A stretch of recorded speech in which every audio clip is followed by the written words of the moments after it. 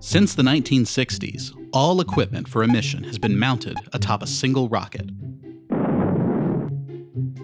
Over the years, missions have gotten more complicated, and the payloads have gotten bigger, requiring a bigger rocket.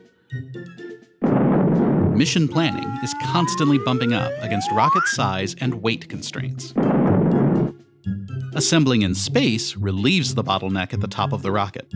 Regular launches from anywhere in the world deliver components to a construction yard in space, where robots assemble the final product autonomously. If a component doesn't make the launch schedule, it can catch the next flight. If something breaks or a rocket is lost, a new piece can be shipped and replaced instead of scratching the whole mission. More advanced components can continue in development while other parts of the mission have already left the ground.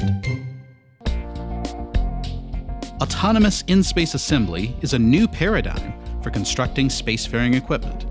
The A-Train is a possible first step en route to a flexible and robust in-space assembly ecosystem.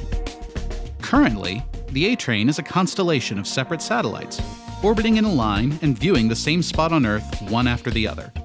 Hosting these many satellites on a single platform would dramatically decrease the cost of science by providing common utilities like large data downlinks and power from solar panels. Additionally, simultaneous satellite observations would create higher quality data. The modularity of A-Train allows for a pay-as-you-go investment approach. Base components, like trusses, can be assembled on orbit, while mission-specific instruments are launched in a traditional manner, spreading infrastructure costs over a series of missions. Autonomous in-space assembly can make A-Train a reality. Tools such as Ninjar can precisely position components for joining. The Talisman arms have the strength to grasp and move large objects and the dexterity to place them in an exact orientation. The construction tool set is reusable, repositionable, and expandable over time.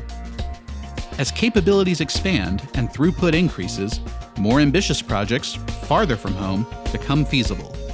Human construction and repair requires the added expense and effort of human habitation in space. Structures can be built faster and cheaper by robots.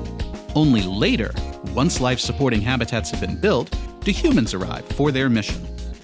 As we move further out into space, the challenge will only increase. A new day is dawning. Technological advancements are making previously untenable projects feasible. Before long, autonomous in-space assembly will be the norm, allowing us to tackle the largest space construction jobs envisioned. 22nd century in-space exploration.